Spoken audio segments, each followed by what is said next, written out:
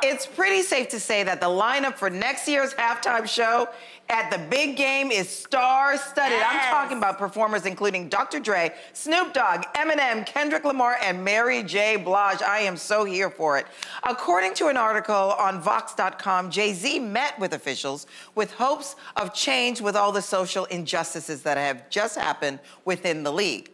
All these issues predate the new NFL Roc Nation partnership, but these issues have still led to backlash against and criticism of the new deal, with critics focusing most of their frustration with Jay-Z. Ladies, I really want to know, has Jay-Z helped the culture, and what do you feel is the takeaway? I personally think I understand what the motivation of this was. I think it was a bigger picture of how can we make change if we're not seated at the table. And I think that was the overall desire of him partnering with the NFL, was to say, you can't ask for change from people that maybe don't understand the culture, or who furthermore don't know what it is we're needing, what it is we're wanting, hearing our voices. And I do believe that that's a big part of this, is having, it's like you said, Jamal the intern. You needed somebody sitting at the table to say, listen, this is why we're hurt. This is what's going on here. This is what we need. This is the change we want to see.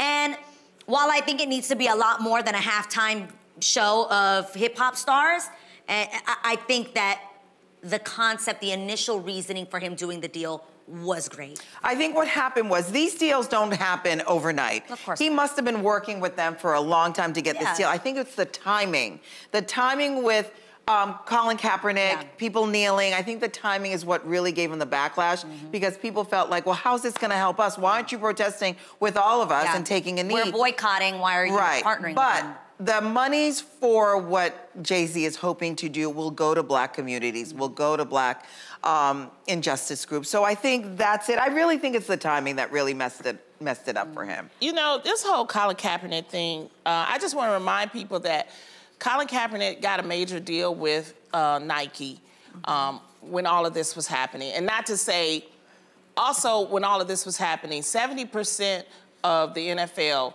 is played with Black players. That part. And at that certain point, too, remember, we had a certain president that dusted the knee thing back up. Yes.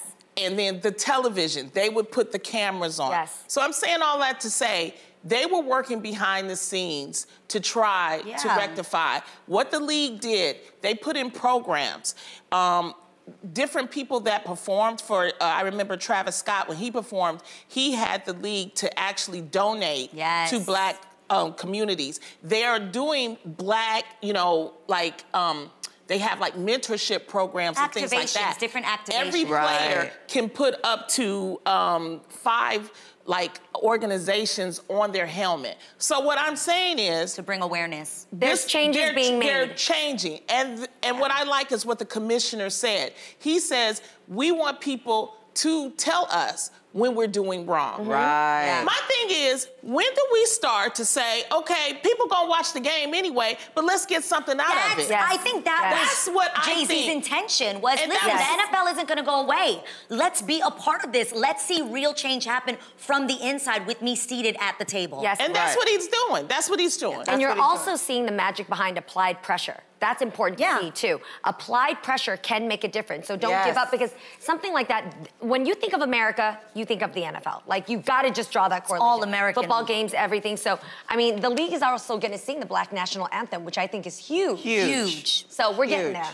Yeah, we're getting there. And I just want to say, too, this influence with having Snoop Dogg and things like that, the league needed somebody to help them, okay? Because they had put Maroon 5 and Coldplay that one year. It was a mess. Then last year, you know, they worked with Jay-Z, and it was in Miami, and they put Shakira and Shakira.